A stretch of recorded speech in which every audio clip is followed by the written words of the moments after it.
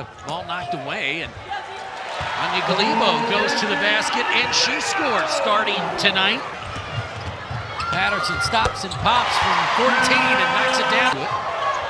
Open Haynes for three, and she knocks it down. Becky is going to play against whoever their opponent is. It's going to be just a tough game. No call. Here goes Patterson. She's going to take it up and under and lays it in.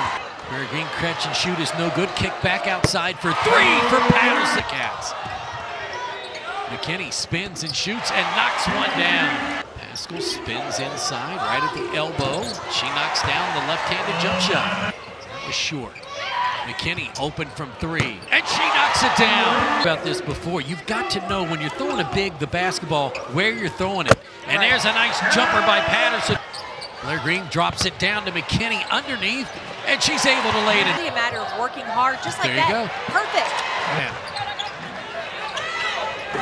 And Kentucky makes it pay with the second chance basket. She went up with it. Pascal